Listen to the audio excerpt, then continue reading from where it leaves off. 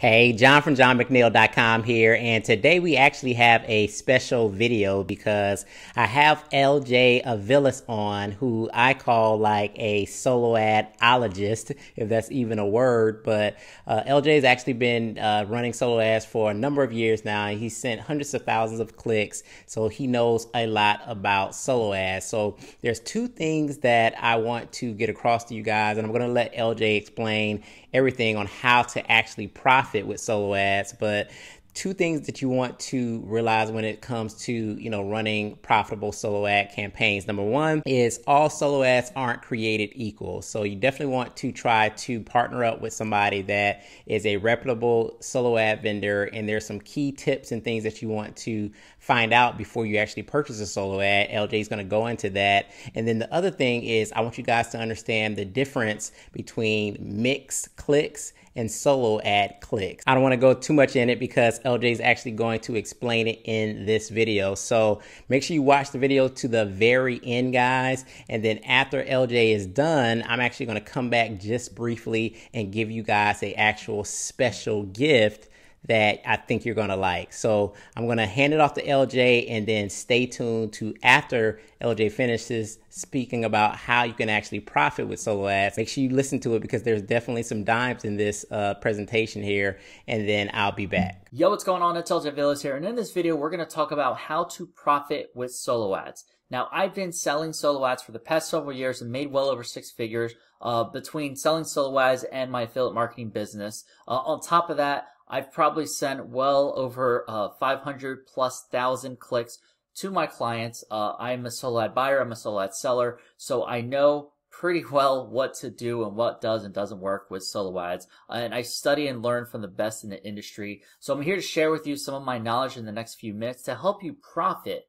with solo ads. Okay, so the first thing you need to understand when you buy solo ads, you're probably at the spot, I'm ready to buy solo ads, and I want to, let's say you're going to spend $100 and get 100 clicks on solo ads, and then your goal in your mind is you want to make back $200. The goal most people think when you go in is I want to spend $1 in advertisement and make back $2, right? That's the goal. That's what most people think. The problem is most people think, and when they get to that point, is that they're going to make it back immediately. And the reality is most of the time you don't. A lot of the times when you invest in solo ads, it is a loss up front.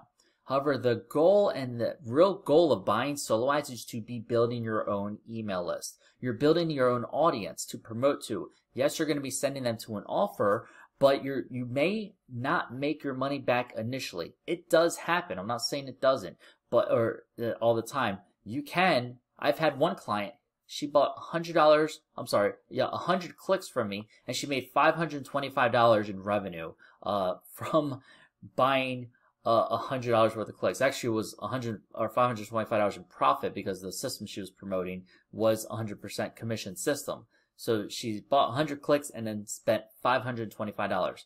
Now, on the contrary, I've had people buy 500 clicks from me and not get any sale up front. Okay? And the thing is, that's okay, and that happens. You need to understand that with this industry, there's no one set traffic source for one set offer that's going to work every single time, okay? It's like a roll of the dice. You don't know what you're going to get every time. Sometimes you're going to get great results, sometimes you're not. But realize this is a long-term game, and what you're investing in is building your email list, and that's ultimately the key in having long-term success, okay? So let's take a step back, because before you even talk to any solo ad vendor, before you even go looking for a vendor to buy from, there's a few things you need in place, and I want to make sure you have this set up. The first thing you need is a landing page. You need a lead capture page, which basically has a headline, enter your email here and a button to sign up. You don't want to send to a sales page or a sign up page. You want a simple headline. You're going to, whatever your offer is, you're going to make money with this. This system that makes $300 a day or whatever, and then enter your email here to get information, and then a button that says click here to learn more or whatever. That's the basic headline. You want a lead capture page, and what happens is when you capture that lead, they're going to be added to your email list, which is number 2. The most important thing is you need an autoresponder. Okay, an autoresponder is an email database that allows you to send out one email, and it's like a blast email to your leads. Okay. Now, with an autoresponder, what's also great is you can set up, which is the third thing you need, an automated follow-up series. Okay, in general, some people ask how many days. Should I do 3 days? Should I do 7 days? Should I do a week? Whatever, 2 weeks. Make it as long as you want.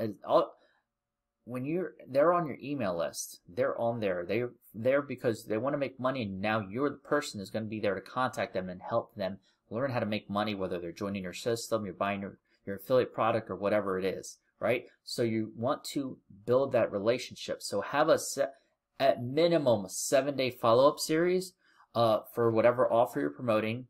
I have some offers or some follow-up series that are 2 months long. When they sign up and opt in, they're getting at least 1 email a day for 2 months for that offer. That's how long you can set up. And I have others that are just 7 days.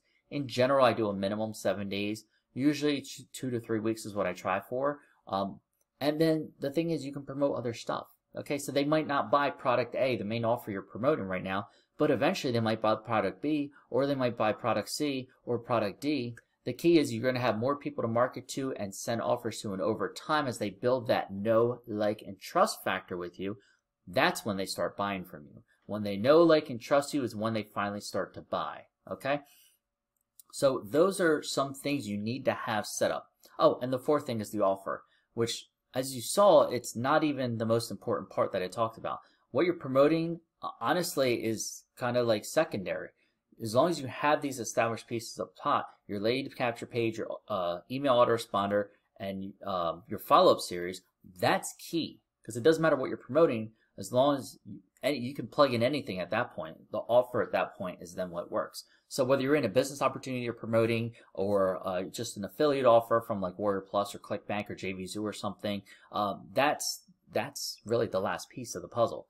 That's when you plug in, okay, this is the offer, tweak the headline, tweak your autoresponder to be that. But as long as you have that set up, then and only then are you ready to buy solo ads. Okay, so now when you're ready to go to a solo ad vendor, what do you need? Who do I find? Where do I go to? There's a lot of places you can go to. There's like Udemy, there's Facebook groups, Facebook marketplaces. You can just search on Google. There's a lot of sites that that have solo ad vendors listed, like top 20 solo ad vendors to buy from when you Google it and that kind of stuff. So that's how you do it. But really the best way is word of mouth. Word of mouth is usually what works best. If you have friends who are buying solo ads, see who they talk to and all that kind of stuff. In general, some things you want to look out for. Does a solo ad vendor have a website?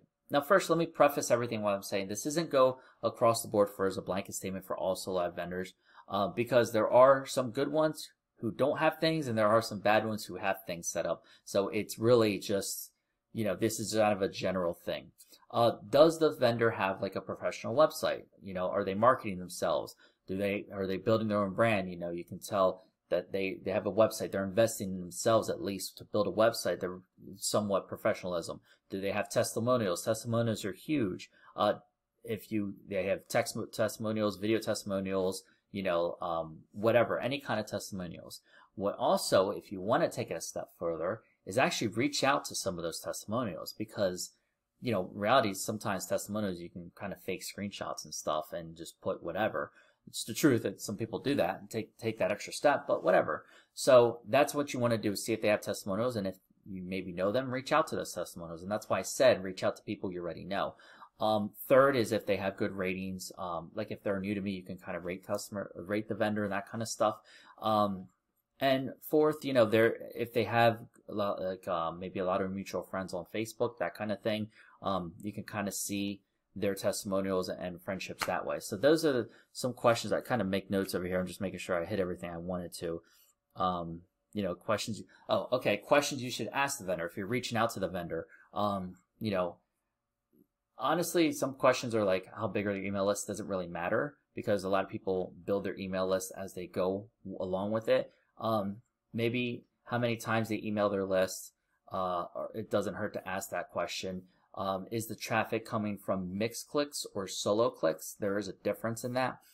Mixed clicks solo click is when they actually email their list and then the email comes to you, which means they've been on their list a while, so they're a little warmer. However, they've probably seen a bunch of offers, so that is a solo click, and then there's also mixed clicks, which is usually what I do most of the time, mixed clicks, because it's a little bit of both, but also some fresh incoming traffic.